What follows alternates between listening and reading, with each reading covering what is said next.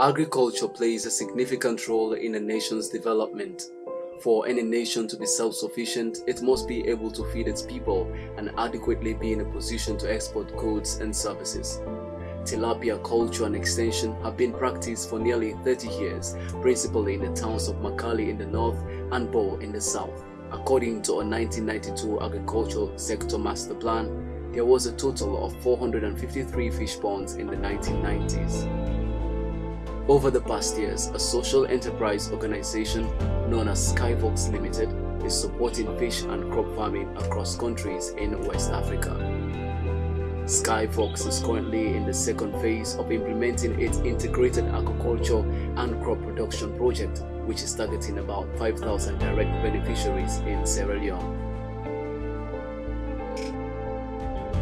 The traditional space that we occupy is the water and sanitation sector.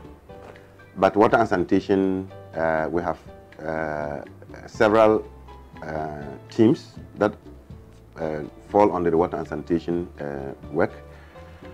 Water for drinking is what every person knows, but we have taken a deep bite into water for food, and that is where the connections into our crop production, into our aquaculture production emanate from. With very passionate and anxious faces, you can feel the determination from these farmers, many of whom see farming as a primary source of survival. Securing water for food is funded by the governments of US, the Netherlands, Sweden, and South Africa. The U.S. ambassador to Sierra Leone, Maria E. Brewer, together with her entourage, made a visit to Njala University to discuss with the university authorities and community beneficiaries on the importance of Skyfox partnership into the aquaculture sector in Sierra Leone, and also to look at the impact the project has created. She used the opportunity to hear from farmers and university staff on their current activities with regards to their farming activities, especially on fish farming. Skyfox is providing improved fish feed and catfish fingerlings to these farmers. Explaining to farmers on the tour, the Dean of Natural Resources Management at Njala University, Dr. Philip Monya, highlighted challenges they are facing, especially with regards to generating power. During the visit, the ambassador also met with the project beneficiaries and discussed on the project's activities. Fish pond in particular, we all do like community. Don't tell me they run the real fish contract, but we'll not be getting access to it.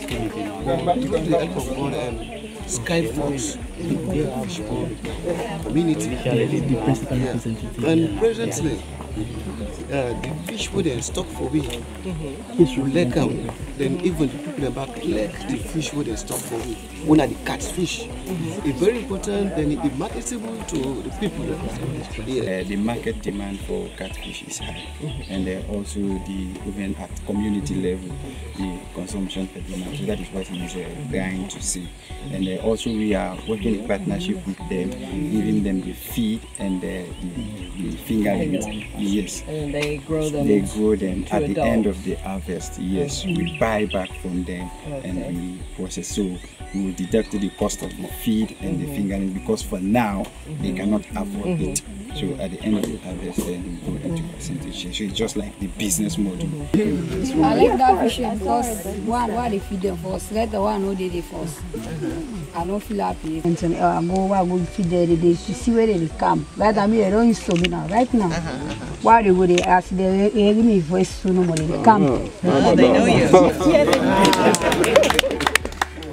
I like She expressed delight when she learned from the farmers that they are happy with Skyfox operations, especially with the type of species the project is culturing and the crop.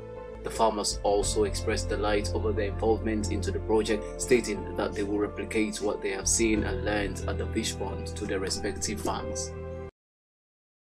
Dr. Julius Olufemi Oladape is the head of aquaculture and fisheries management at Njala University. He said they are partnering with Skyfox through the Securing Water for Food project to produce fingerlings for the project. Dr. Oladape called on government and individuals to help with a borehole and a 50 kVA generator to power an improved feed production machine which could provide about 1.5 tons of feed per day. We've been at this business for a very long time. With a lot of challenges, but if you are a man of faith, you definitely believe, like we in the academia and specifically Jala, we don't give up on anything. We continue to push until we get to where we are going. Jala has the potential to launch itself forward. Ayodeji Fagorohi is the Deputy Chief Executive Officer, Operations and IT for Skyfox Limited. He said raising the fish is done with care together with supervision to ensure better yield. Ayodeji further explained that the broodstock pond is isolated in order to reproduce more fish.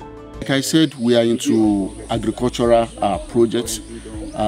So what happened was that we actually participated in a challenge, securing water for food challenge, where we submitted proposal, gave ideas on what we want to do based on what they called in the proposal, and we won that project.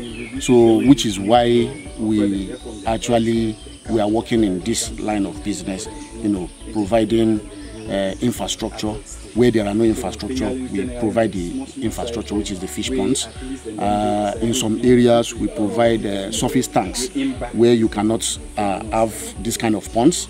We provide surface tanks where people can farmers can grow fish. Not only farmers, even individuals. Known as fry in their early stages, the fish are kept in a hatchery for a week and fed with artemia, a process that occurs thrice a day.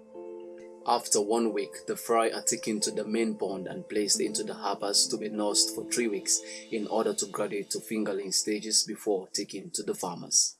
The farmers then nurse these fingerlings to table size of broodstock and finally taken to the market for commercial purposes. Jumatu A. Kuruma is the aquaculture and production manager at Skyfox Limited. She delves more into the process of production. This is where production takes place.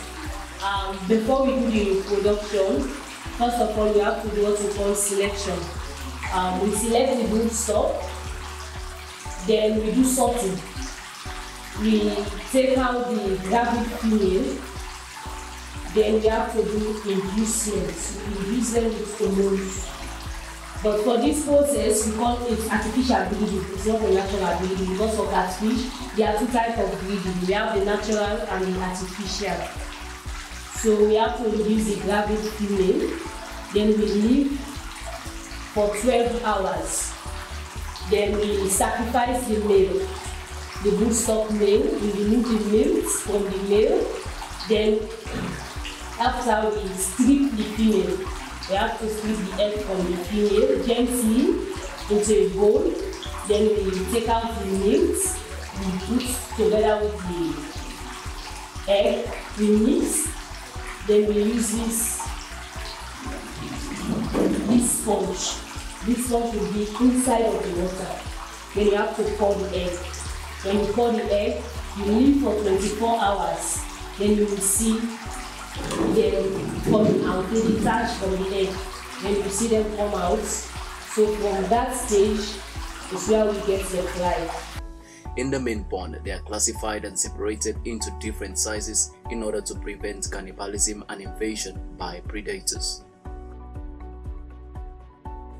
Between 4 and 5 months, farmers will be ready for harvest.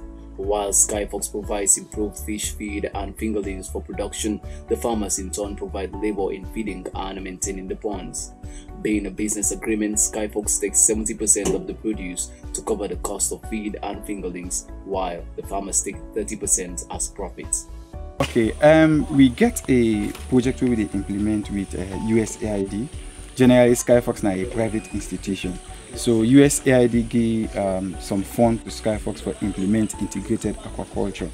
But the challenge where we get with the communities, them, we all know aquaculture, people in don't do them just for farm fish and eat them. Farm fish and eat. But for move them people and they from that stage the way then they to commercial level, some of the things then they. So basically the communities they not be able to provide money now for buy them fingerlings or them fish feed. So we come in, we supply them the fingerlings, we give them the feed. At the end of the day, we come to an agreement, sign a paper that when they harvest, we take off the input cost, then the profit will go into share. If farmers are, however, not willing or able to take the harvest fish to the market, Skyfox will buy from them and process.